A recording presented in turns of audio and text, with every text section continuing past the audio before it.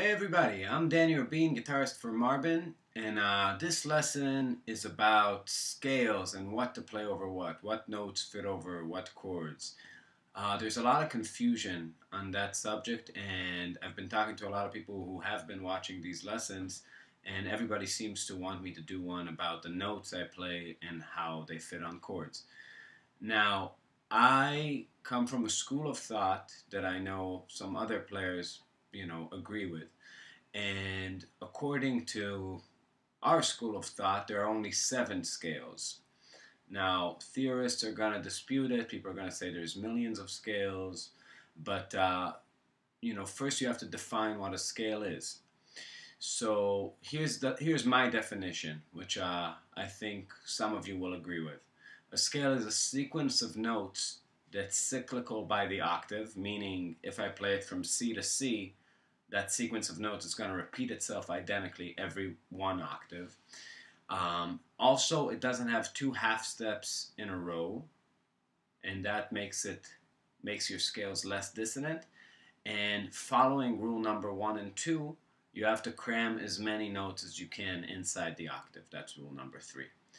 So basically, if you avoid having 2 consecutive half steps, meaning like no B, C, C sharp, and you stick as much notes as you can in each octave, you will arrive at 7 scales. There are only 7 scales. 4 of them are diatonic scales. First one, obviously the major scale, we all know it. And that one is 1, 2, 3, 4, 5, 6, 7. Okay? If you don't know what these numbers mean, maybe you should look up in a book how to, but that's something that I'm not going to get into.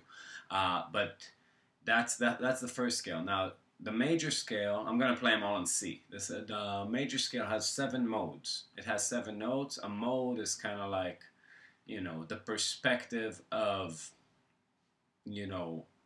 any of the notes in the scale being the tonic center. So obviously you can look at it from 7 perspectives.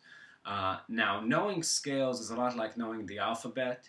It's like if you know the alphabet, doesn't mean you know English, but it's a good start.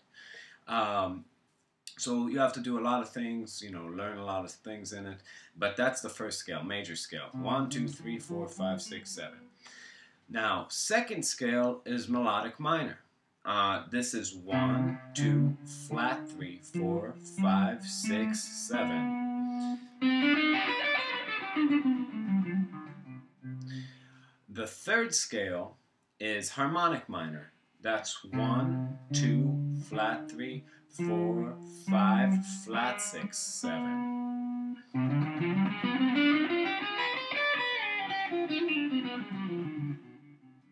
So, this one's also super handy. The next one I don't use a lot, but some people like Michael Brecker, Alan Holdsworth use it all the time. It's harmonic major.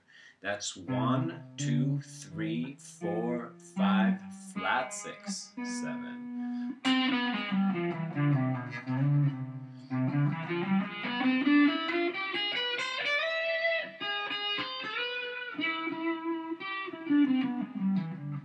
So it has kind of an exotic sound. Now, these are the 4 diatonic scales. Each one of them has 7 modes. Diatonic scales give you everything you need to play over chord changes because they give you all the possibilities for any type of 1, 3, 5, and 7. So all the possible chord tones, for dominant, diminished chords, half diminished chords, different types of major 7s with a sharp 5, with a flat 5, and then all the possibilities of the 3 tensions with those scale types. And each one is unique. Each one has its own unique signature. A lot of them are just 1 note apart, but that 1 note is a different color altogether. So to review that, we have the major scale, 7 modes for that. We have the melodic minor, 7 modes for that.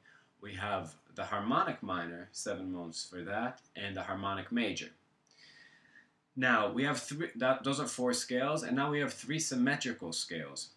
The first of which is the whole tone, which is basically just whole steps. So everybody knows that sound. And after that one, we have the diminished scale, which has two modes. It's not completely, it's symmetrical. It's basically an 8-note scale that goes like this.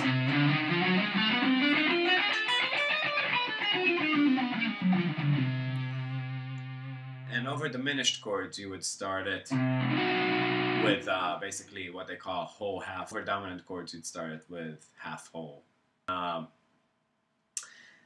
last one is the augmented scale. I know Holdsworth uses it a bunch, and that's just minor thirds, a major third apart, and it's a 6-note scale. It goes like this.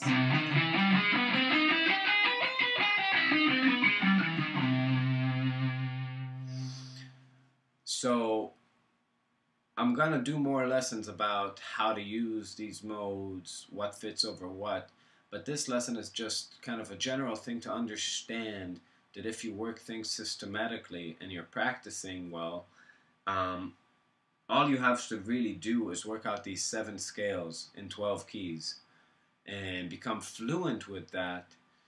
And that's a very good start to being able to solo, to choose the right notes over the right chords. And, you train your fingers to move within those, different alphabets. It's like, just like the same way grammar works, it's like you need to know your ABCs before you become an author, So it's not everything, but it's definitely a start.